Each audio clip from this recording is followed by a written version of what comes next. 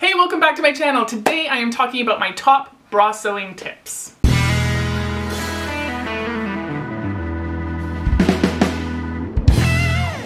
Alright, so last time I went through how I mocked up a bra and I gave all my tips and tricks for mocking up and actually showed you my process.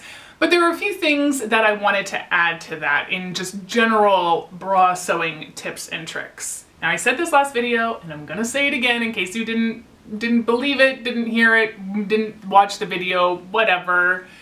Bra fitting is not an exact science. Every body is different, every shape is different, and that's what makes this beautiful. So don't get hung up on numbers, just take time, take patience, and be gentle with yourself. If you feel like you should be a certain measurement or whatever, just be cool with where your body is right now. And if it takes you a couple of practices to get a bra that fits properly, that's okay. You are not alone. All right, tip number one. Now, most of us are familiar with the idea, at least if we've never done it. We understand that oftentimes people will take tracing paper and trace out the pattern piece that they need in the size that they need so that they can leave the rest of the pattern untouched so that all the information is intact for future use. I feel like having that information intact with bras is even more important than anything else, because if there's a garment you're probably going to sew over and over again, it's going to be underwear and bras. But I do not use tracing paper for this, because the fantastic thing about bras is pretty much all of the pieces are small enough to fit in a photocopier. So what I do is I rough cut my pieces out so that I have all of the sizes, all of the information around a particular piece. Then when I go to make my bra, I photocopy the pieces that I need. So these are the pieces for just the foam cup that come with my pattern, and they have all the sizes on there. Now, even this really long piece, if I'm really careful about how I position it, it will fit on an 8.5 by 11 regular sheet of paper. There are some pieces that you might have to move to a legal length of paper, which I think is like 8.5 by 14, maybe. But you can absolutely photocopy every piece that you need for a bra. If you don't have a photocopier, it's an easy enough thing to take them to a copy center and then copy a few copies of each piece. Some of the smaller pieces you can fit more than one on the bed of the photocopier, so you can photocopy more than one piece at a time.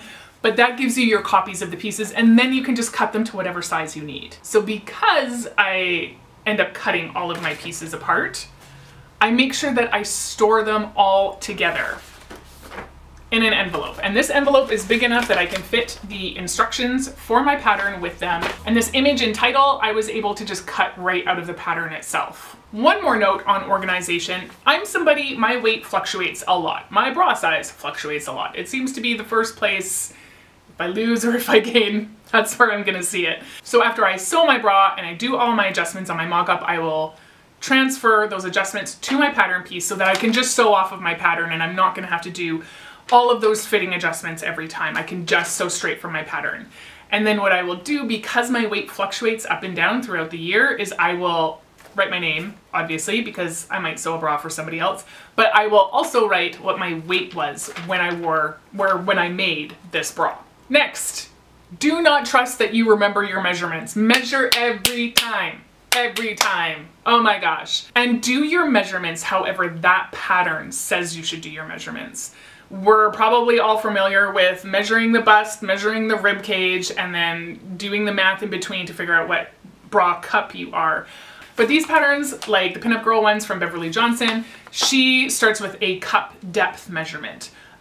So always measure yourself in however the pattern says you have to measure yourself, and measure yourself every time. Next up is fabric and notions. All right, we don't want to ever waste our pretty bra fabric. It's some of the most expensive fabric I buy, honestly. And I'm fine with that because I wear these garments a lot. You know, it's not like I'm gonna feel bad spending money on something and only wearing it a handful of times. I literally wear these every day. So if I'm gonna spend money, it's gonna be here. But where I don't wanna spend money over and over again is on the elastics that I use to do my mock-ups. So I have a sacrificial set of my closures, of my elastics, of everything. This is the mock-up bra I did last time. You can see that I have all of my elastics are hanging off here because I don't want to cut any of them to size so that I can't, you know, fit them on another bra later that I mock up. And so I try not to cut them, and I use them again and again and again until they disintegrate and they're not useful for anything, and then probably my kids will craft with them. But I can unpick these a ton of times before I would ever have to replace them. Next tip, I'm not gonna number them because I don't remember what number we're on, and that is when you sew a practice cup, check that it fits on both sides, because we're different sizes on both sides. You are not alone. Mother Nature, she's not super keen on symmetry. So one side, especially if you've ever nursed a child, you probably produced better on one side than another. It's because you got more tissue. It takes up more space. It's the way our bodies are. Make sure that when you do your fitting of your practice cup, that it fits both sides, and pay extra attention that it's going to give you the coverage that you need on your larger side. There is a potential that maybe you need to put a little bit of padding or something in your smaller side. That's definitely a thing people have to do. So yeah, it's just another one of those things. Bodies are weird, man. We just got to keep up with them. Fitting. When you do your mock-up, fit at every stage as best as you can. One of the things that I like to do, and I did show this in my other video, is I will take my practice cup and I will pin it to the underwire frame part of my best fitting bra so that I can actually put it on me. If your best fitting bra is way too small for you, it might not help, but if you have a bra that fits you pretty okay, it's super helpful to be able to pull that around. If not, you might need an extra set of hands. So, you know, grab that partner, grab that friend. This is when you find out who your friends are. Can you help me fit my bra? Because what you're gonna find is it's helpful to have 2 hands here and 2 hands here. Next is if you are doing a bra pattern, such as this one that I'm working on, the Ruby, you're able to use it with and without underwire. Still put in your underwire casing. The reason that you want to do that is because when you get to your, I mean this is the foam, but when you get to the woven fabric, these edges, anything that's not right at the bottom, right at the top, or cut blunt on the sides, which these don't really have blunt cuts on the sides, but this on a woven fabric is going to be bias cut, and it will have a fair bit of stretch. So even if you're not going to put that underwire in, if the pattern calls for an underwire casing, still put that in, because that's going to give you extra structure at the bottom of your cup and keep it from stretching out, and the longevity of your bra is going to be a lot better. Now I did do a video on decoding underwire sizes, and I'll link that below. But one thing I didn't cover in it is, what if you just have a really hard time finding an underwire that is the right shape for you? We know that we can get these printouts of all the different underwires so you can test them against your body, but you're not stuck with whatever size they will give you. If you can find an underwire that fits your curve but is maybe still too tall, you can absolutely cut the underwire down. The thing, of course, that you have to be careful about is the pokey ends, right? Which are coated when you buy your underwires.